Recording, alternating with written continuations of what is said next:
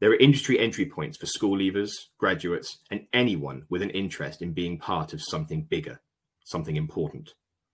Apprenticeships combine practical training with study, and as a result, they are increasingly valued by our employers. As an apprentice, you will be employed from your company by day one and will combine practical training with study.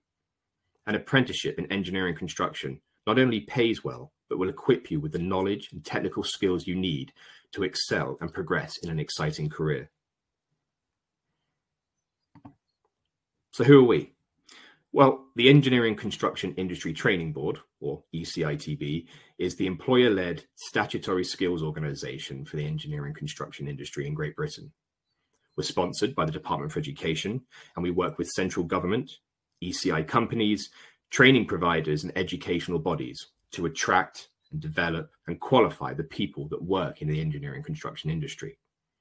In short, we're here to make sure that the industry has the workers with the right skills to do the important jobs. It sounds simple, but engineering construction workers have very, very specific and highly skilled needs.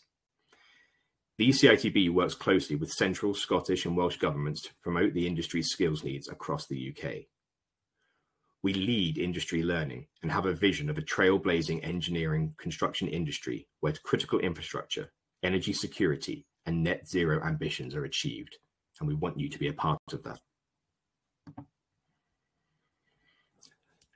Looking ahead to net zero, engineering construction is helping to tackle climate change by designing and installing new energy solutions every single day.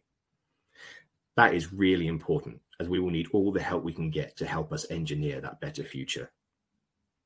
The energy transition, as we call it, is here, and it's essential that the UK workforce has the correct skills for net zero to take advantage of the jobs which will be created and are being created by these new projects and initiatives. The simple truth is that people like you are the answer solving this problem.